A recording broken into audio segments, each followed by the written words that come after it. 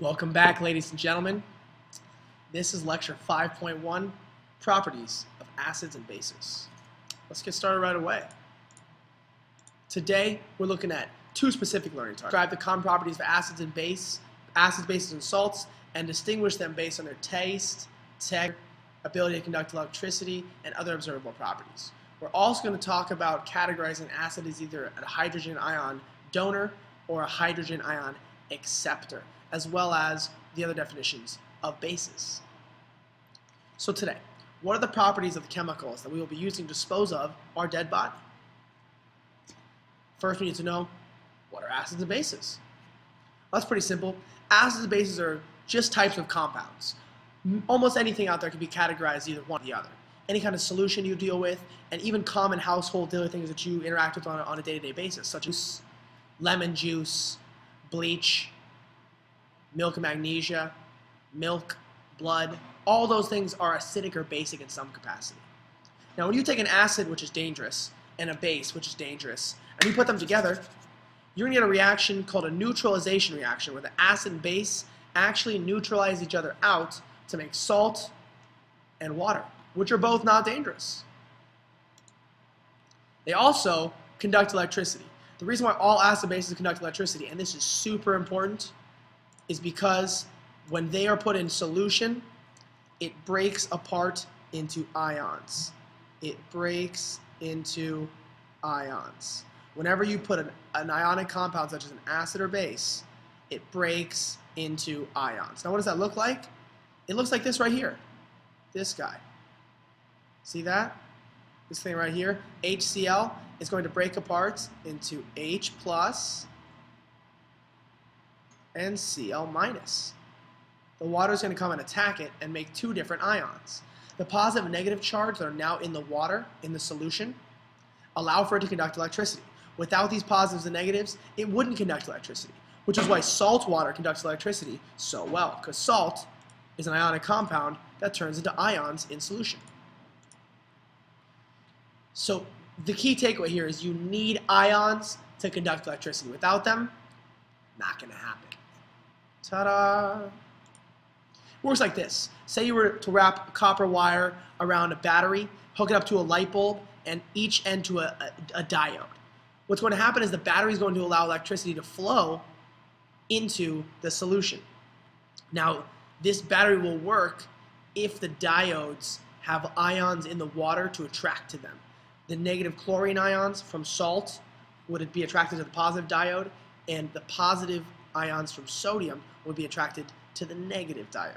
And this would allow electrons to flow, electricity to transfer, and the light bulb to be lit up. So what are the properties of these acids and bases that we deal with? Well, acids are sour. They conduct electrical current. They react with the base to form salt. They turn blue litmus paper red.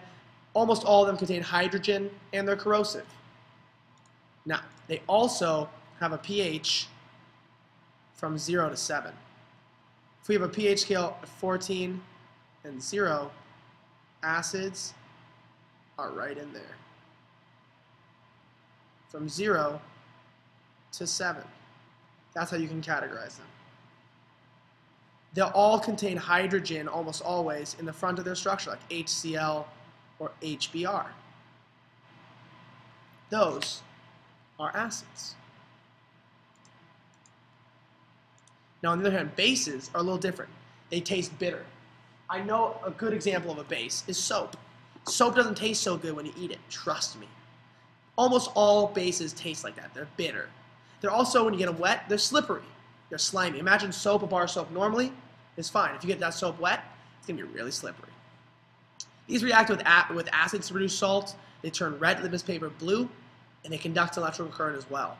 Almost all of them contain an OH minus solution, or OH minus compound, and they're all corrosive, which means if you pour them on something, they're going to burn it.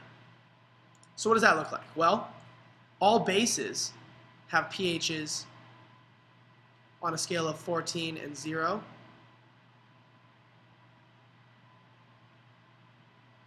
Bases are between 7 and 14. That's where all the bases are. So acids are 0 to 7, bases are 7 to 14, and bases contain OH, such as NaOH and KOH. Shazam. See the OH there? That dictates each one of the bases. Finally, last but not least, we have our salts. And salts are ionic compounds formed from a cation and an anion when neutralization reactions occur. And these guys, since they're ionic, they also conduct electricity.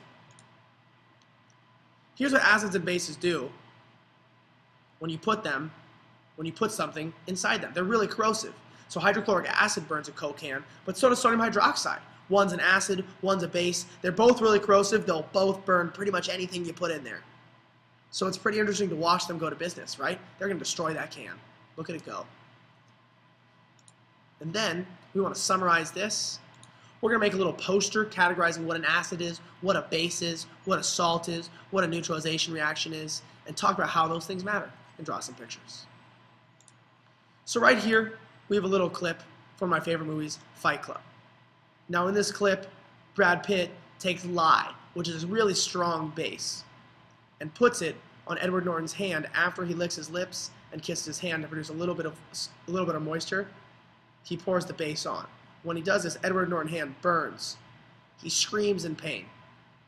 It's a great scene. You should watch it. It's a lot of profoundness, but watch out for the profanity. It's not good. They talk about the burn, and right at the end, ooh, look at that burn. Ouch. Right at the end, Brad Pitt takes out a can of vinegar and pours vinegar on the base to neutralize it, produce water and salt, and stop the burning. Thank God. So what's happening at the chemical level? Right there, where vinegar neutralizes the lye? Well, that's our next subject. What are Arrhenius and Bronsted-Lowry acids and bases? So, we have two guys. This first guy, Mr. Arrhenius. Arrhenius was a chemist who first came up with the definitions of what acids and bases were. And he said that an Arrhenius acid is anything that gives up an H+ ion when in solution. And he said that all acids should have an H in their compound because they're giving up an H+. He said that bases, on the other hand, give up OH minuses, and that anything that's a base has to have an OH in its compound, so when it breaks up into its ions, you get an OH- ion. Now along come two other chemists, Johannes Nicholas Bronsted and Thomas Martin Lowry. And these guys get together and they say, you know, I kind of agree with you. That definition of an acid is pretty good. They donate hydrogen ions to the solution, or they give it. But actually, we've noticed that bases do something else that's very important. Many bases also accept that H+ out of the solution. And this is another classification as well. So let's see what that looks like. So we're going to label this equation right here with an acid, base, and salt, and then label it as Arrhenius, Bronsted-Lowry, or both. Well, we start out by identifying each of the compounds. First, we know that this first compound, HClO3, is an acid because it's got a hydrogen ion in front. Whenever you see that, you know it is an acid. Lovely. Now it's reacting with KOH, potassium hydroxide. Potassium hydroxide, well, that's an OH minus, an OH at the end, which means this guy has got to be a base. Well, an acid and base react together in a neutralization reaction to form water, which is H2O, and salt, which is this guy right here. I know it's salt because HClO3 has gone from HClO3 to KClO3, which means it lost its H. And KOH has gone from KOH to KClO3, which means it lost its OH. This one lost the H, this one lost the OH. Where did the H and the OH go? To form the water. So, since this guy lost an H, it's going to be both an Arrhenius and a Bronsted-Lowry acid, which both say they lose an H+. And the potassium hydroxide is going to be an Arrhenius base because it loses an OH and doesn't gain an H+. Otherwise, it'd be KOH2. So you guys should all give this next one a shot right here. Label these as either acids, bases, salts, and Bronsted-Lowry, Arrhenius. Summarize that for me. Go ahead and work on the homework. And I hope this helped. Grade yourself in your learning logs, guys. Have a good one.